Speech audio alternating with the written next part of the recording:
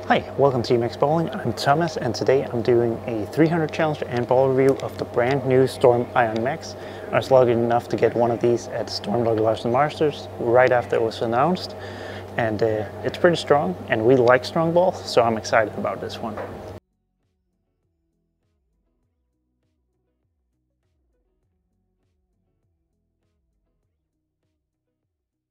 Alright, so first of all, this video is going to be a ball review, but while I'm doing the ball review, I'm also bowling the 300 challenge, basically how fast I can bowl 300.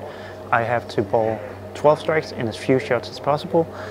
If I don't strike, I count the shot, but I do the frame over, so this could be 12 shots. It could also be a lot more, but I have pretty high hopes for the Iron Max, so please enjoy, and you can watch more of these for all the new Storm balls here on Emax Bowling if you want to.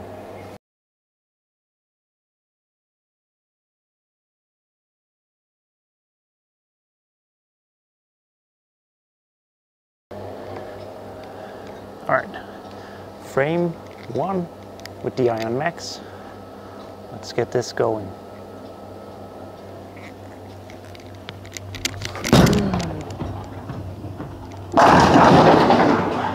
Nice flush start.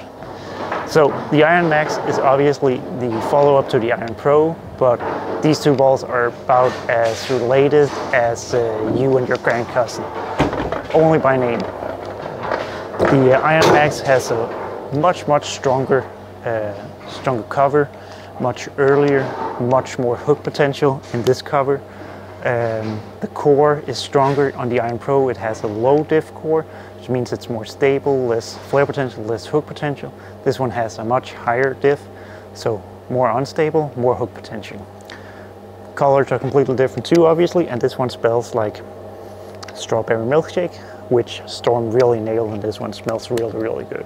So completely different ball, which is also a good thing because we don't need two iron balls that does basically the same thing. So but you can definitely fit both the Iron Max and the Iron Pro in your arsenal.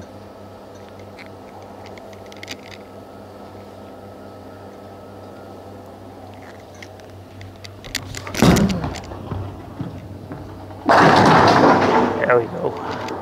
That one's pretty good. Flush.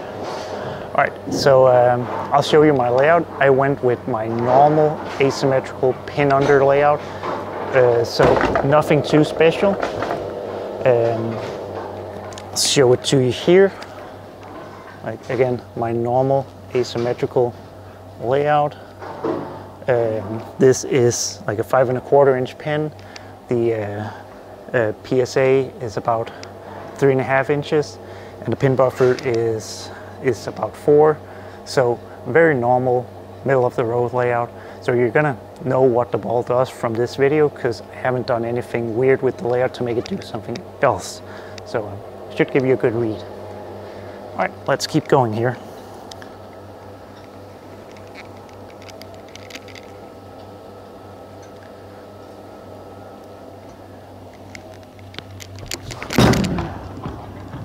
Hold. Got around that one a little bit. As I said, the Iron Max is really strong. I'm bowling on like a medium pattern here. Not a house shot, but there is some friction to the right. But I have to make sure I really get it through the friction with the Iron Max, just simply because of how strong it is. So I did that on that shot and it hooked. All right. Gonna move one left off the last one. And I'm gonna make sure keep my hand more up the back of the ball. That's better. That was a lot better. Control the motion a little bit better with my hand, and yeah. So can't really compare. Doesn't really make sense to compare the Iron Max to the Iron Pro, just so different. It compares a lot better to something like a Gem or Reality, Harsh Reality, Magic Gem, those tiny balls, the big asymmetrical balls. So I'll talk a little bit about how I feel it compares to those after my next shot here.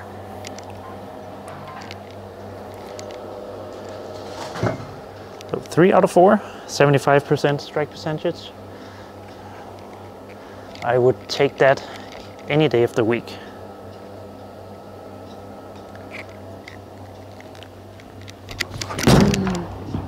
Little left, but kept my hand behind it. Again, really good. You can see how early it picks up and how rolly it is. So I would describe the Iron Max as a strong, smooth ball. It has the same, I believe it has the same cover as the Proton Physics, which is one of my favorites. And I feel like it's not a direct copy of the Proton Physics, but it does give me some similarities. So let's see if we can improve our strike percentage even more here.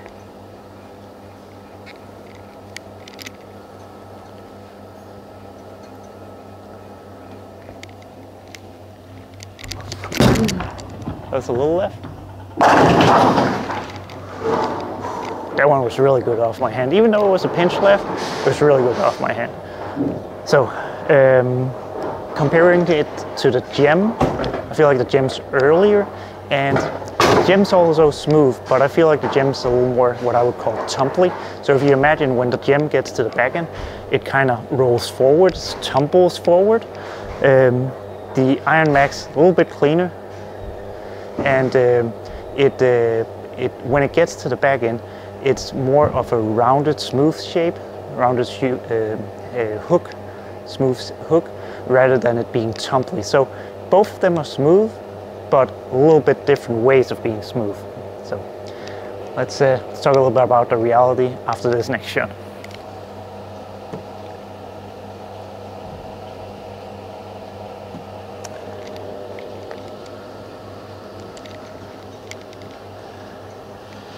All right. So just gotta make sure I roll it.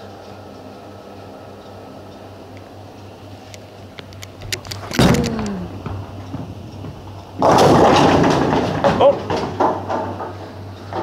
That would have been a sick messenger if something came from the back and hit the 2-8, but I obviously missed right on that one. Missed a little bit off my hand. Happens. It's not that strong that it just hooks back from a shot like that. But comparing the Iron Max to the reality, I feel like the reality is a little stronger down lane on the back end, a little more angular. Reality is not an angular ball, but comes off the so-called spot a little bit stronger than the Iron Max. So you'd kind of have the gem being a little earlier, a little smoother. And then the reality coming off it a little bit harder. So, but the Iron Max being a little cleaner than both of those balls, I feel like. So a little bit different motion, kind of what I had with the Proton Physics, where it was just a little bit different from the gem and the reality, a little more of that rounded, smooth motion, where the other two were a little more tumbly and a little more angular. So, all right.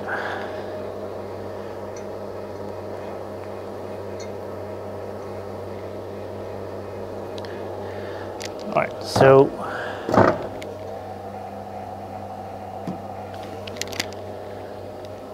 we're in the 6th frame strike here, and we're halfway done.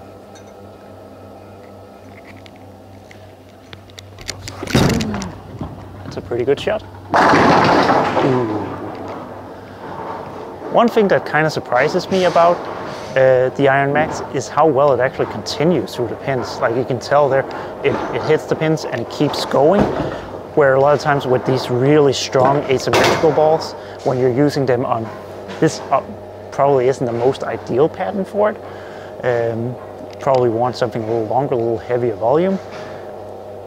They do tend to want to 10-pin a little bit, to kind of die out, roll out a little bit. This one doesn't. It keeps going. I've left a bunch of 9-pins with it so far, which is a little unusual for me.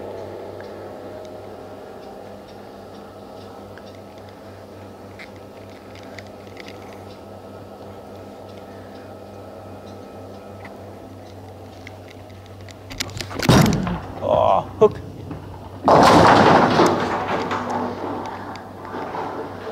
well, gotta throw it somewhat decent, otherwise you end up with that. So, all right, let's get back to throwing some good shots. Iron Max compared to something like the Magic Gem, I feel like the Magic Gem is definitely cleaner and more angular on the back, so at least with some layouts. So it kind of fits in that same category as those balls, but it does make a little bit of a different shape, which is a good thing. You want those little differences so you can build your arsenal as well as possible.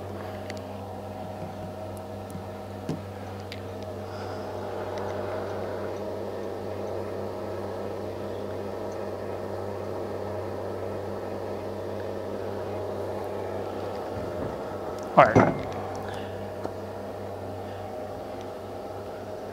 We have 6 strikes. I believe I've missed 3 times.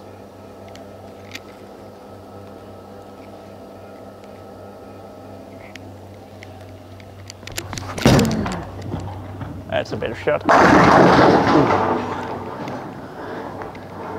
That's a good shot. And you can tell it wants to pick up, and when it picks up, starts going, it continues. It's that nice, smooth, even motion towards the pins, and doesn't stop, doesn't just go sideways off the end of the pattern, it just kind of keeps going.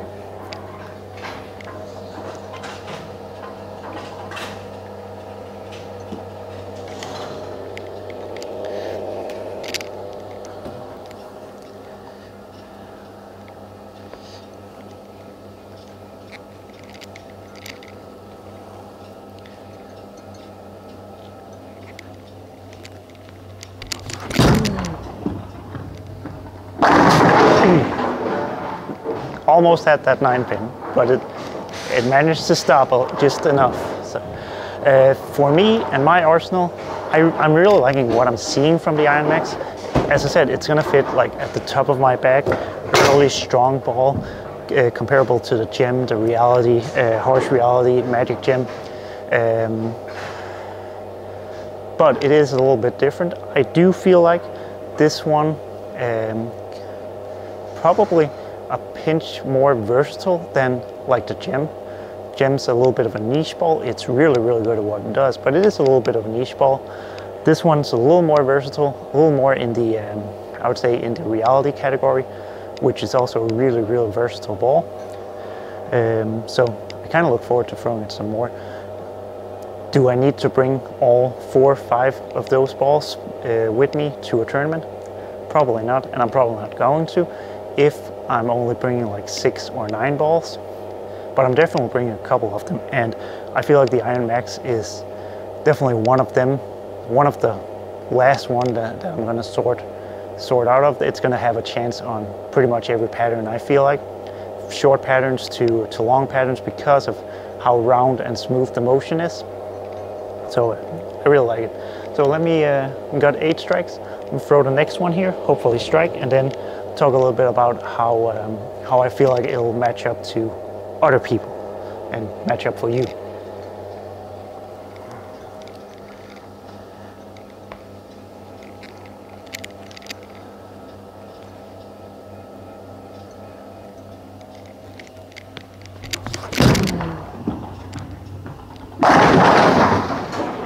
That could have 10-pinned, but again, it goes through the pin so well that it just doesn't. So that was 9 strikes, and like if you're already balling somewhere where there's a bunch of friction or you have a little bit of trouble with your ball overhooking, you're probably better off looking at something like the Iron Pro. But if you're struggling to get your ball to hook, struggling to get your ball to pick up hook early enough, or you're going and bowling somewhere where there's a lot of oil on the lane, a long pattern, not a whole lot of friction, definitely keep the Iron Max in your mind. I also know, like, for a while there, it seemed like everyone was drilling either a Gem or a Reality as their strong ball, and obviously it's been a couple of years. Reality is discontinued now, so if you're looking for a replacement for a Gem or a Reality, or a complement for that matter, the Iron Max is definitely going to be a good one in that regard. A lot of times with these strong asymmetrical balls, you can kind of tell right away if it's going to be good or not, just by how it goes through the pins and what motion it makes on the back. This one definitely has the makings of a good one. So I'm very, very positive about it. I feel like it'll match up to a lot of different people. But let's see if we can finish up here with a few more strikes.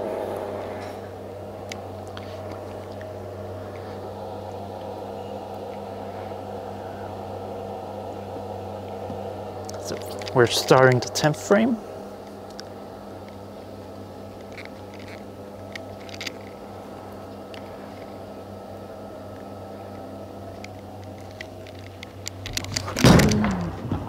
Missed it a little bit. Oh, and it still chops the 10 pin. That's unbelievable, because that's my miss. I miss it a little bit off my hand. It gets a little bit wider and it doesn't come back quite as hard. So usually I either go wide like you saw me do earlier, or a 10 pin. And that one chopped it out, which is an unbelievable good sign. I'm really surprised about that one striking. But again, like if you're lower rev rate with some speed, or if you have a lot of speed, even if you have a lot of rev rate, I think you're really gonna like this one. And if it hooks a little too early for you, from what I've seen, it can shine up really nicely. So don't be afraid to put a little polish on it.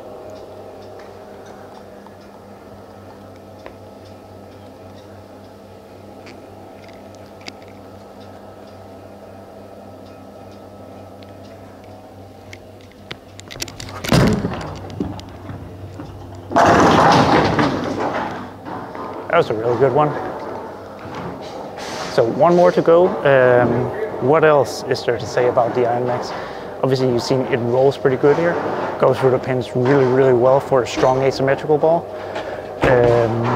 Again, it does need some oil. So you're probably not gonna throw it up the gutter on your typical house shot. Probably not gonna throw it on like wood lanes. But if you're bowling somewhere where it's a little tricky to get your ball to hook and pick up the right spot, this one's a good one.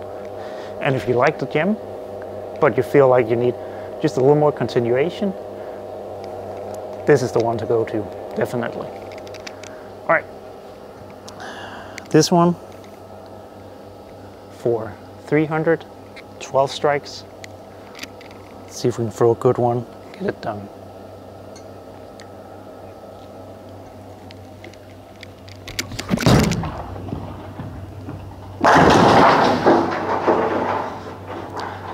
Well, apparently I have more to say about the Emax, because that one didn't strike. So got a few more shots to go.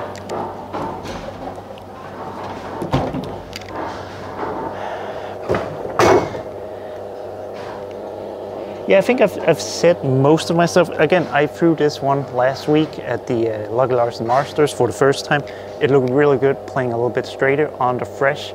Just keeping my hand up the back of it, kind of letting it roll. It allowed me to get it to hit just a little bit harder than like the gem, because the gem was a little too early. And it didn't force me to move left or get slow like some of the weaker balls did. So I think it's going to fit a really good spot in my bag, and I really look forward to throwing it some more.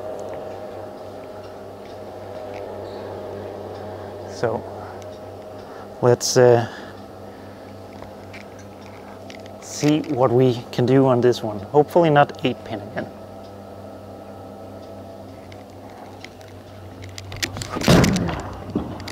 Don't think that's going to happen. Chopped out to 10. So that was 12 strikes in, let me just do a quick calculation here. 16 shots, I think. That's not bad. That's pretty good. That's pretty good. Again, Emax, strong ball from Storm. Definitely up there with like the Gem, the Reality, the Harsh Reality, those balls. Nice, rounded, smooth motion that just kind of continues. Goes through the pins really, really well for a big asymmetrical ball. And I do think it's pretty versatile. I look forward to trying this out on short patterns, because I think it's going to be that big, tumbly, smooth ball that you can use on short patterns, but it's also going to be able to handle a lot of oil and long patterns. So I think it's going to match my game pretty good. And if you're not struggling with with getting your ball to hook early enough, struggling with having it hook too much, then maybe look into the Iron Pro, because that one's basically the opposite of the Iron Max. So thanks for watching. I always appreciate you guys tuning in. Thanks for, make sure you subscribe here to Emax Bowling and check out more of the videos. I'll be having a lot more ball reviews and stuff like that coming soon. So yeah, thanks for watching. Make sure you check out some of the other videos, ball reviews, 300 challenges, tips, tricks, all kinds of stuff here. Thanks.